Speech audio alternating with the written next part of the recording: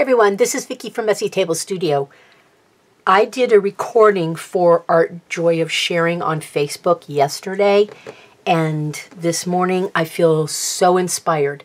I need to come up with a cover for my monthly journal that I do every year. Well, the last couple years. I decided that the Olfa mat that I cut up is not the most desirable cover that I like to have this year. So I forgot that I have material that was gifted to me that is from the Seth Apter collection. So I've decided that I'm going to make book cloth out of this, and I'm going to cover my calendar with Seth Apter's material. It was suggested in the discussion yesterday that we filmed that I use book boards, you know, cut a book apart and use the front and the back, because I'm going to Coptic stitch this. But I don't have any right now. And really, I don't want to go and scour around the world to find that stuff. So I'm going to rummage through my cardboard bin and see if I can find something that's sturdy enough to take the abuse of a calendar being pulled off the shelf, put back on, off the shelf, but, you know, every day for the next 365 days. But I am tickled pink that I got gifted this material, and I am going to use it to make a book that I will live with and love for the next year of 2024. So stay tuned. Alrighty, the next step is to make this material under here more sturdy. So I'm going to make book cloth out of it. I have some kind of iron-on interfacing. It only has glue on one side, which is fine with me. So I do not have an ironing board. I know, don't faint. I left it at the another house and forgot to bring it over here. So I'm going to put a towel down, I think, and then clear off my workspace, and I'm going to iron all this material at once so I don't have to do this more than one time. And then whatever scraps are left over, I can make mini books with. I'm trying to multitask here for the purpose. I know this material is not cheap. I know it's not cheap. And I want to make the most of this material that I can. And I'm going to cut my calendar book out of it. And like I said, whatever's left over, I will make mini books out of or something with them. I will not waste this material after I have put this interfacing on it. Once it is ironed on here, it'll be more stiff and it'll have a little more oomph to it.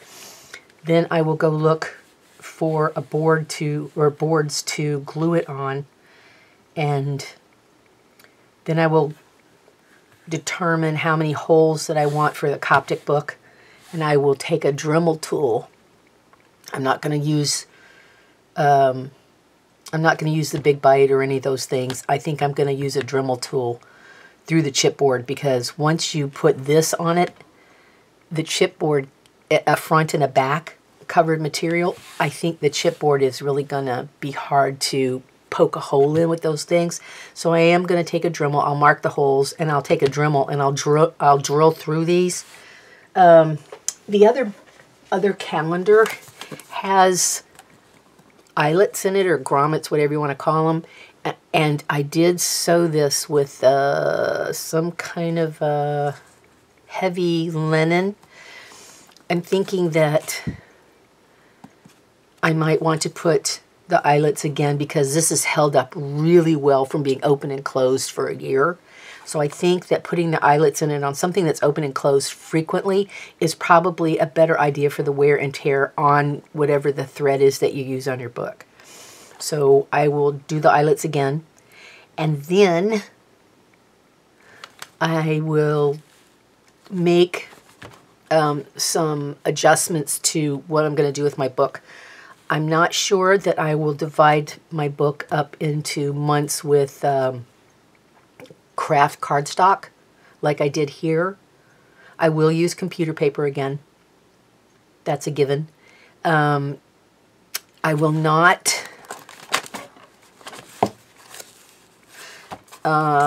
do the business here with the, oh, what are they called? I can't remember. Anyway, the things that are bumpy. I'm not going to do that. I'm not going to put this again in the book. It didn't serve me for how I journal. This is my new granddaughter, so that's why those pictures are in there. I am going to repeat this.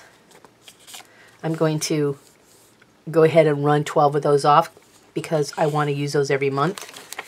And this next year, I'm going to try to learn to not put all my photos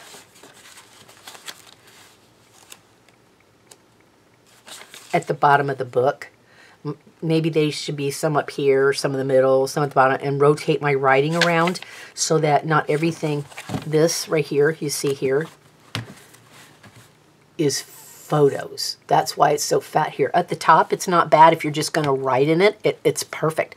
But if you add photos from some kind of a, photo program or whatever, photo paper, it does tend to bulk the book up if you put everything at the bottom. That is a lesson I learned. So this time, I will try to spread my photos throughout the whole thing and try not to do everything at the bottom. So that's the plan. I probably will fast forward through a lot of this stuff because you guys have seen me make journals like 1,000 times. But I thought it was worthy of going over this after our recording yesterday for Art Joy of Sharing, talking about, was I going to do this again for 2024? My answer is always a definite yes. This is not a quick process. It's a little time consuming, especially the Coptic stuff, but it lasts for a whole year. It's a year-long project that I have committed to, and I have done really well doing it. I've enjoyed it. I've learned a lot from it. There's lots of things in here that I will not do this time because I think I did not use the stuff. Like, I thought I would use these. I did not. I put paper in them, walked away, and forgot it was in there. So there will be none of that in there. So this will probably be strictly documentation of what I did.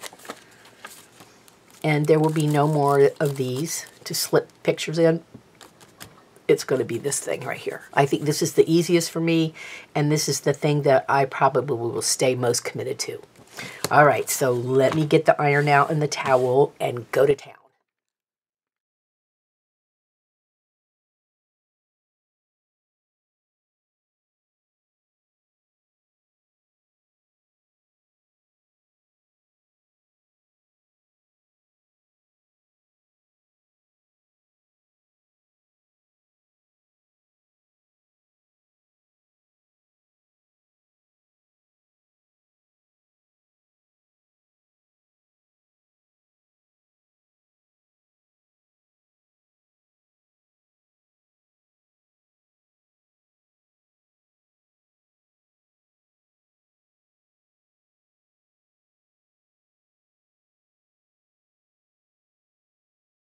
Okay, so it takes a little bit of time to iron the material onto the backing because the backing has tiny extruded little dots of glue, and if you just kind of pretend like you're ironing, that's not going to cut it. You need to leave a dry iron. Now, some of them will tell you steam, but I think the majority of them tell you no steam because you don't want it wet. So you have to put your iron in one spot and leave it there and let it get really hot so that the glue melts onto the material. And you will feel a difference in the material when you iron it. It feels, I don't know how to explain it. It has more resistance because it's thicker, and I think that you can feel, I don't know how to explain it. Anyway, so the material feels different once the cloth has melted to it or melded to it. I ironed one side, then flipped it over to do the other side because I'm using my desk, and my desk is not a wide surface. But when I flipped it over, I noticed around the edges on the other side, the first side I did, that I did not leave the iron in one spot long enough for the glue to melt to the material. And so I had to go back and re-iron it. Now I have it on a dry cotton setting. The iron does not like it if I don't, you know, go up and down. It wants to shut itself off. So I've had to keep lifting up to tell it, yes, I'm still ironing, goober. So you have to, that's hot. I have to leave it in one spot to make sure that glue sticks, because I don't want to do this more than once. Once I iron this, I want to be done with this.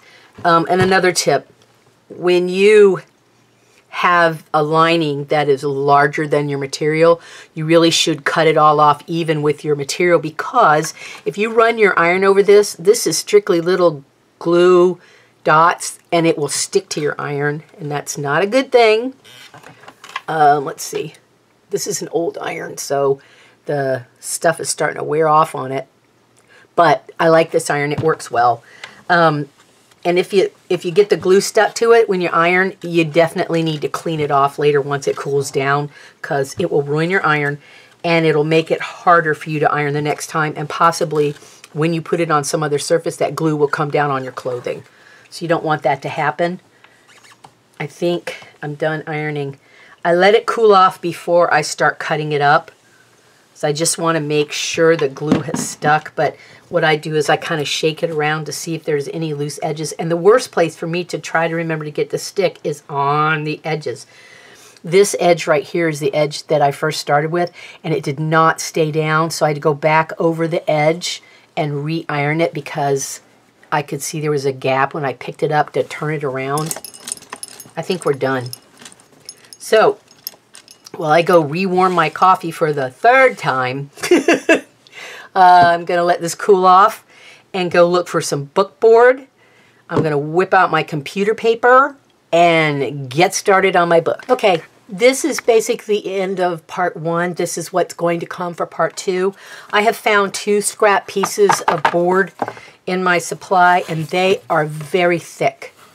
I think this would be considered to be heavy-duty chipboard, although they came off of, I'm thinking they were part of, I don't know, some kind of, oh, this came off the back of a tablet of some kind of paper, like watercolor paper, mixed media paper. This was in a tablet. And I think this one might have been the same thing, but a different brand. It doesn't really matter because it's going to get covered up. But I'm going to need to use my heavy-duty paper cutter to get through this stuff because it is very thick.